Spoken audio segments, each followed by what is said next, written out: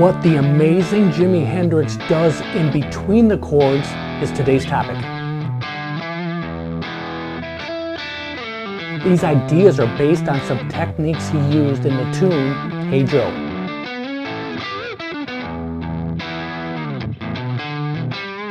This is so much easier than it looks. Grab your guitar and let's get into it. Let's quickly look at the chords we're going to use today. C major, G major, D major, A major, E major. Next we look at the rhythm, the beats and measures for each one of these chords. So in context, 1, 2, 3, 4. 1, 2, 3, 4. 1, 2, 3, 4. 1, 2, 3, 4. Make sure you get that rhythm down, that right hand. It really doesn't stop moving during this type of playing.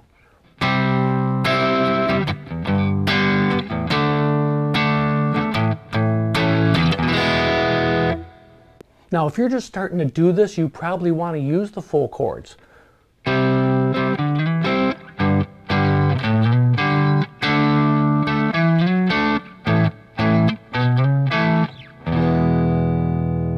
Jimi used his thumb all the time over the top. Some of you might not be comfortable with that. I'm not all the time myself, but I grab the full chord, maybe just the top or the bottom strings of the chord sometimes.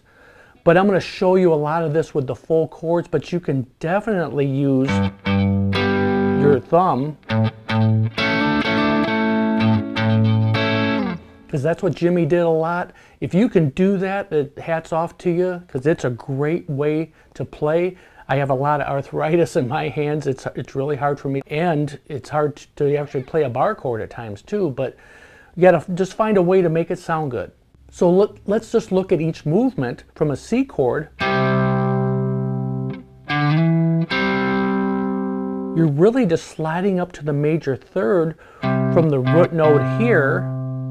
You put your ring finger on the 5th fret and slide up to 7. Major third. And then hit a little piece of the chord here in the 5th fret on the D and G strings. That's a C.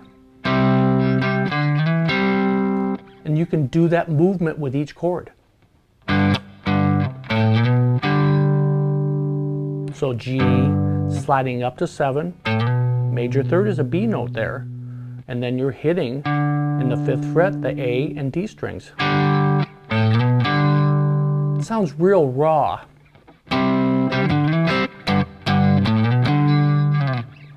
And then do the same thing with the next two chords, the same exact shapes. And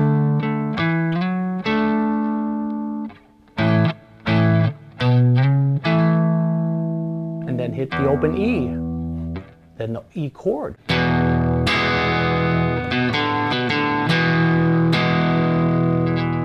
So this little turnaround E minor pentatonic lick, you're hammering on from 3 to 5 on the B string, but you're having the E, open E ring as you do it. It sounds really good.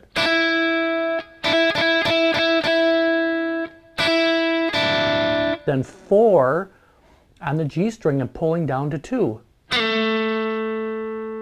Then open, G, and then on 2 on the D string is an E note.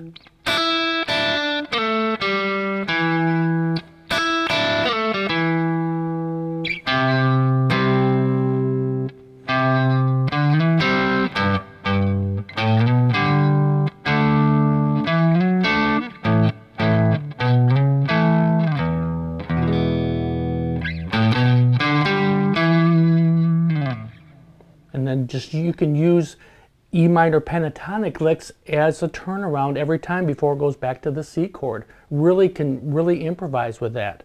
This one is 5 to 7, 5, 5, 7 on the E note here.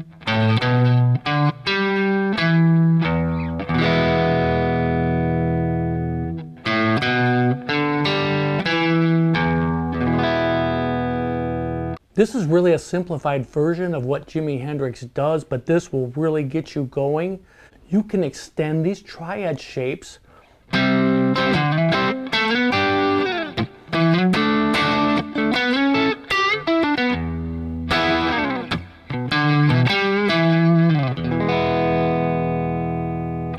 Taking the C, that major third movement,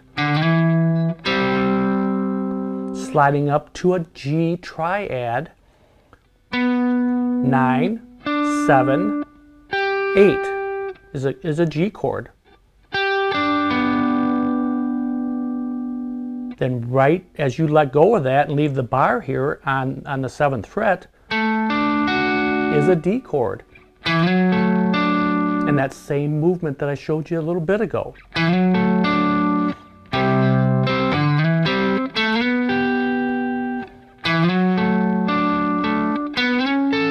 Then up to an A triad, 11, 9, 10. And just a quick pentatonic lick to go back to E.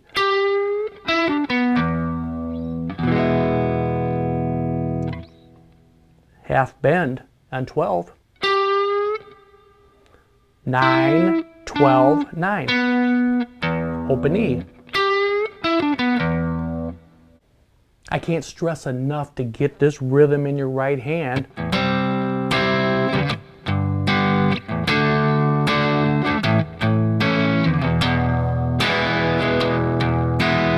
Have that really good up and down motion with your right hand through all these chords. Make sure you have that before you start adding elements of these movements and stuff, because they're going to be a mess if you don't have a tight rhythm.